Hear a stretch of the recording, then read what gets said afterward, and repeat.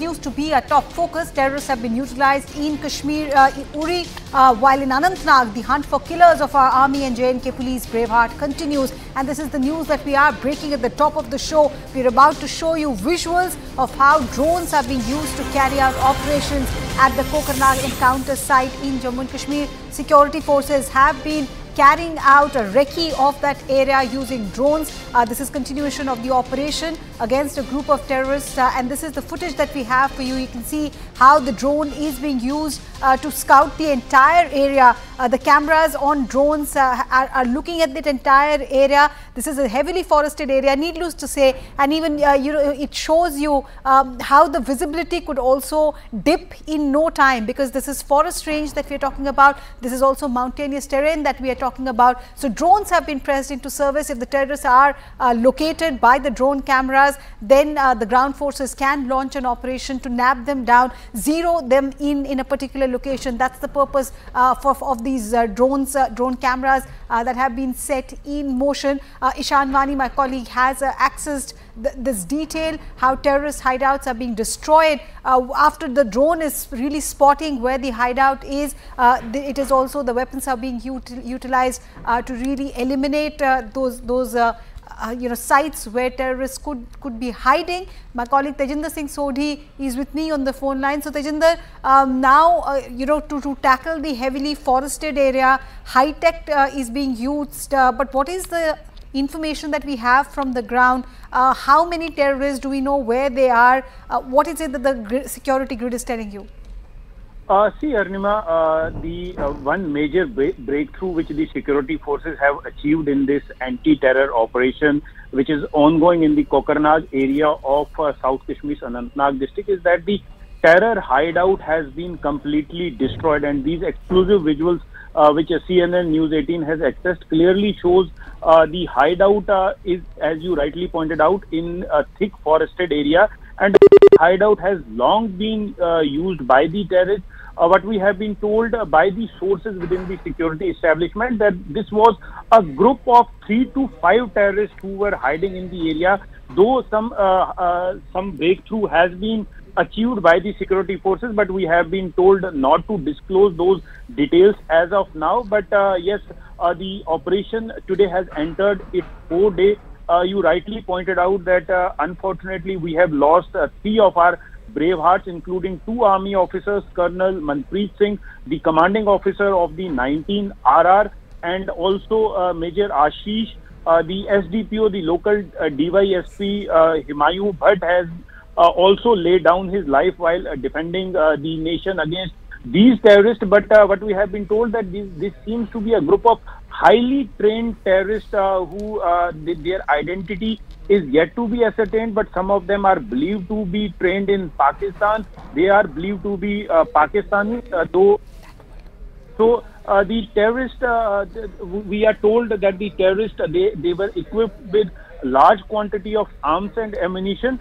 But the army, now if you remember, on the first day, the security forces suffered 3 casualties. After that, the security forces are not rushing into things because they don't want to take any further casualties. They are taking the time, but the aim is to launch a final assault to eliminate all the hiding terrorists. Today, the Lieutenant General Upendra Dwivedi, who is the Northern Army Commander, the senior most army official in Jammu and Kashmir, he's also there at the ground in Kokarnag. He is being briefed by the ground commanders, and he's also being told about the high intensity operation in which high-tech equipment is being used for surveillance and delivery of firepower, along with high impact of precision fire being used by the forces. Yesterday, the army had said that apart from drones, Heron drones which were acquired from Israel are also being used. Those Heron drones are equipped to drop precision ammunition on these hideouts where the terrorists were hiding. But yes, a major breakthrough has been achieved, that the hideout of the terrorists has been decimated. There has been some other breakthroughs, but we are waiting for the official confirmation from the army or the Jammu and Kashmir police on this. But the sources have confirmed to CNN News 18 that this was a group of 3 to 5 terrorists who were hiding in that area. After that, this operation was launched. Yes, Arunima. Tejinder, I just request you to stay on with us. Tejinder Singh Sodhi and Nishant Wani has been telling us that drones have been used, but what exactly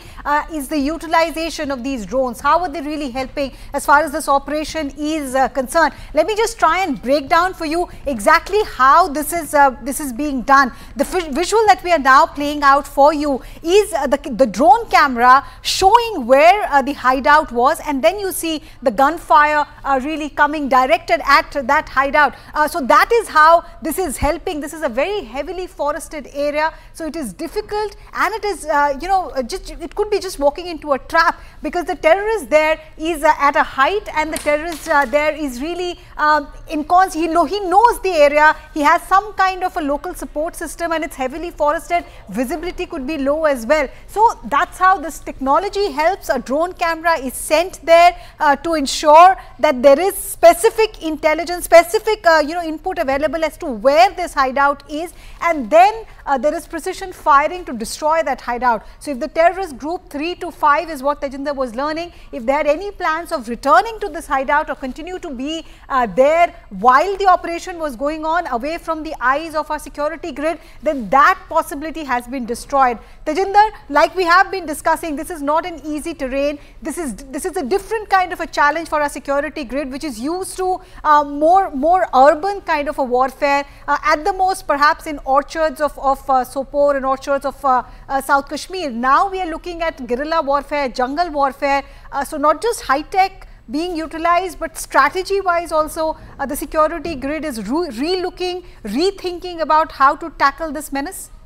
Yes, Arunima, you rightly pointed out, because you have been extensively covering this armed terrorism in Jammu and Kashmir, and you know the topography of South Kashmir very well. You see where this operation is taking place. This is a thickly forested area, and this is a hill on which these terrorists have made this hideout. Now the drones were being pressed into service so as to ensure that they have a visual identification of the exact location where these terrorists were hiding, because it would be too risky for the army personnel or the security personnel to walk around that area. So to keep an eye, as you rightly pointed out, on that particular locations, drones are being used, and also the ammunition, some of the ammunition to explosives to destroy that hideout was Heron drones, which were procured from Israel, were also used to drop the precision ammunition at that very spot where this hideout was.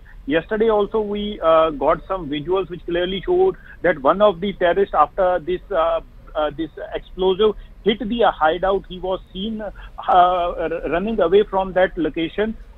Today also we got these visuals which clearly show that the hideout has been completely destroyed. So the security forces are changing the strategy. They are not rushing into things, because they saw when they got this information about the presence of the terrorist in the area, they rushed to the spot, and in that very rush, we lost 3 of our brave hearts, including a colonel, a major, and a DSP of the Jammu and Kashmir Police. So after that, the security forces they laid the cordon, and as you rightly pointed out, that security forces do tackle these terrorists, especially in orchards, in the fields. But to tackle this group of terrorists, which is hiding on a hillock, specially trained commandos of the Army's jungle warfare school have been rushed to that place.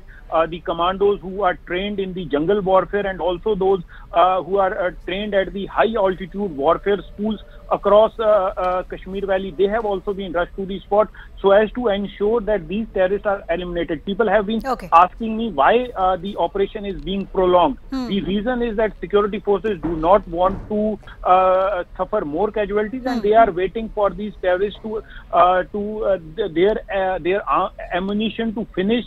Also to tire them out, perhaps, Tejinder, to tire them out completely. Thank you so much, Tejinder, for that insight.